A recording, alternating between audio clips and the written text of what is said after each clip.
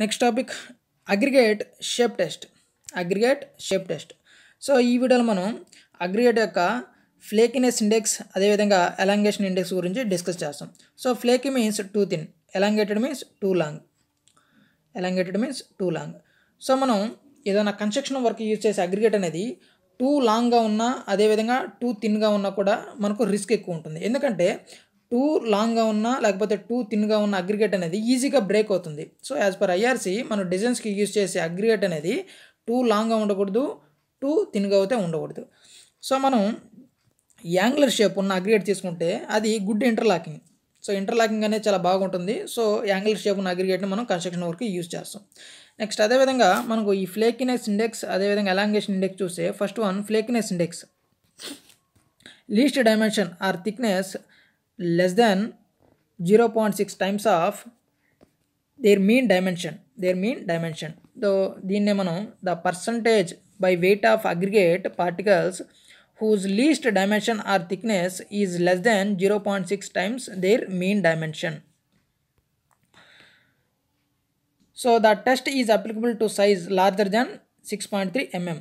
So ఈ test ఏదైతే మనకు ఫ్లేకినెస్ ఇండెక్స్ టెస్ట్ అయితే కండక్ట్ చేస్తామో సో ఆ టెస్ట్లో వచ్చి మనకు 6.3 mm సైజ్ ఏదైతే అగ్రిగేట్ సైజు ఉంటుందో 6.3 mm సైజ్ కన్నా ఎక్కువ ఉన్న అగ్రిగేట్ సైజు ఉన్న అగ్రిగేట్నే మనం యూజ్ చేయాలి.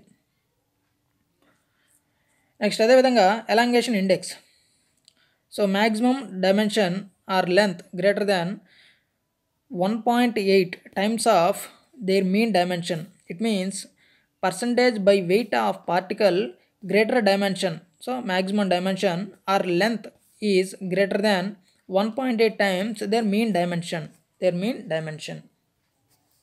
సో ఫస్ట్ వచ్చి ఈ ఫ్లేకినెస్ ఇండెక్స్ అదేవిధంగా ఎలాంగేషన్ ఇండెక్స్ ఏ విధంగా కండక్ట్ చేస్తామంటే సో ఈ sieve sizes 20 mm 16 mm 12 mm so ఈ విధంగా సీవ్స్ తీసుకుంటే ఫస్ట్ ఈ సీవ్ నుంచి మనం సమ్ అగ్రిగేట్ అనేది పాస్ చేస్తాం.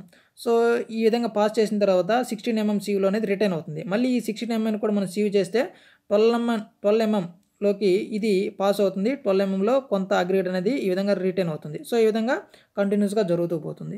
సో ఇక్కడ ఫస్ట్ మనం తీసుకుంటే 20 mm 16 mm సీవ్స్ తీసుకుంటే యావరేజ్ వెయిట్ అనేది కావాలి మనకు. సో ఇక్కడ కొంచెం రిటైన్ ఉంటుంది. సో పాస్ అయిన తర్వాత 16 mmలో కూడా కొంచెం రిటైన్ ఉంటుంది. సో యావరేజ్గా మనకు అగ్రిగేట్ యొక్క సైజ్ కావాలంటే 20 + 16/2 చేస్తే మనకు 18 mm వస్తుంది. 16 + 20/2 చేస్తే 18 mm వస్తుంది. అదేవిధంగా 16 mm నుంచి పాస్ అయింది 12 mmలో రిటైన్ అయింది. So 16 + 12/2 = 14 mm. సో ఈ విధంగా మనకు ఆ యొక్క అగ్రిగేట్ యొక్క యావరేజ్ సైజ్ అయితే వస్తుంది. సో ఈ యావరేజ్ సైజ్ని బేస్ చేసుకొని మనకు ఈ ఫ్లేకినెస్ ఇండెక్స్ అదేవిధంగా ఎలాంగేషన్ ఇండెక్స్ యొక్క టెస్ట్లో అయితే కండక్ట్ చేస్తాం. So first one slot test. So ఈ స్లాట్ టెస్ట్లోనే మనం థిక్నెస్ గేజ్ని యూజ్ చేసి సో ఈ స్లాట్ టెస్ట్లోనే డిఫరెంట్ సైజెస్తో కొన్ని హోల్స్ అయితే ఉంటాయి. సో ఈ హోల్స్లో మనం అగ్రిగేట్ని పెనట్రేట్ చేస్తాం. సో అక్కడ పాస్ అవి ఉండే మనం ఏదైతే అగ్రిగేట్ తీసుకుంటామో సో ఆ పాస్ అవే అగ్రిగేట్ యొక్క వెయిట్ని మనం తీసుకొని సో దాని ద్వారా ఈ ఫ్లేకినెస్ ఇండెక్స్ వాల్యూ అయితే మనం మెజర్ చేస్తాం. So thickness less than 0.6 × 18. So for example మనం తీసుకున్నాం 20 + 16/2 చేస్తే 18 వచ్చింది. సో ఆ 18 mm తీసుకున్నాం. So 0.6 × 18 = 10.8 mm. So thickness less than 10.8 mm. అదేవిధంగా లెంత్ గేజ్ తీసుకున్నాం. సో ఎలాంగేషన్ ఇండెక్స్లో ఈ విధంగా ఈ బార్స్ అవుతూ ఉంటాయి. సో దాంట్లో మనం ఏదైతే మూవింగ్ అవుతుందో దాంట్లో నుంచి పాస్ అవుతుందో సో దాని యొక్క వెయిట్ తీసుకుంటాం. సో ఇక్కడ యావరేజ్గా వచ్చి 1.8 సో యావరేజ్ యొక్క అగ్రిగేట్ యొక్క యావరేజ్ వాల్యూ వచ్చి 18 mm సైజ్ అనమాట. So 1.8 × 18 = 32.4 mm. సో ఈ విధంగా ఈ ఫ్లేకినెస్ టెస్ట్ అదేవిధంగా ఎలాంగేషన్ టెస్ట్ అయితే కండక్ట్ చేస్తాం. సో దీని వాల్యూస్ వచ్చి మనకు ఈ ఫ్లేకినెస్ ఇండెక్స్ అదేవిధంగా ఎలాంగేషన్ ఇండెక్స్లో ఈ విధంగా యూజ్ చేస్తాం. సో ఫస్ట్ వన్ ఫ్లేకినెస్ ఇండెక్స్ మనం సింపుల్గా FIతో ఇండికేట్ చేస్తాం. So weight of flaky. So దీని నుంచి పాస్ అవే ఆ అగ్రిగేట్ యొక్క వెయిట్ తీసుకుంటాం. సో దాన్ని వెయిట్ ఆఫ్ ఫ్లేకీగా తీసుకుంటాం. అదేవిధంగా టోటల్ వెయిట్ మనం ఎంతో ఇనిషియల్గా తీసుకున్న అగ్రిగేట్ యొక్క వెయిట్ ఉందో సో అది టోటల్ వెయిట్ × 100. సో ఈ విధంగా చేస్తే మనకు ఫ్లేకినెస్ ఇండెక్స్ యొక్క వాల్యూ అయితే వస్తుంది. Next one elongation index. So ఈ ఎలాంగేషన్ ఇండెక్స్ డిస్కస్ చేసే ముందు ఒక ఇంపార్టెంట్ నోట్ అయితే చెప్పాలి.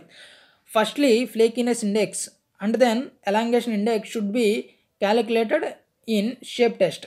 సో ఈ షేప్ టెస్ట్లో ఫస్ట్గా మనం ఫ్లేకినెస్ ఇండెక్స్ టెస్ట్ని కండక్ట్ చేసిన తర్వాతే ఎలాంగేషన్ టెస్ట్ని కండక్ట్ చేయాలి. సో ఎందుకంటే ఈ రిడక్షన్ చేస్తామన్నమాట టోటల్ వెయిట్లో నుంచి ఈ ఫ్లేకినెక్స్ ఏదైతే టోటల్ వెయిట్ ఏదైతే పాస్ ఉంటుందో సో దాన్ని రిడక్షన్ చేసి రిమైనింగ్ టోటల్ వెయిట్ని కండక్ట్ చేసి ఈ ఎలాంగేషన్ టెస్ట్ అయితే మనం కండక్ట్ చేస్తాం. So elongation index equal to total weight of elongated aggregate. So elongated aggregate by weight of non flaky. So weight of non flaky means so ఈ ఫ్లేకినెక్స్ index ద్వారా మనం ఎంతైతే weight of flaky వచ్చిందో so దాన్ని తీసి remaining ఏదైతే wait ఉందో so అది తీసుకుంటాం, అది weight of non flaky into 100. So ఈ విధంగా చేసే ఫ్లేకినెక్స్ ఇండెక్స్ వాల్యూ అదేవిధంగా ఎలాంగేషన్ ఇండెక్స్ వాల్యూ అయితే వస్తుంది. సో ఈ విధంగా మనం అగ్రిగేట్ యొక్క షేప్ టెస్ట్ని కండక్ట్ చేస్తాం.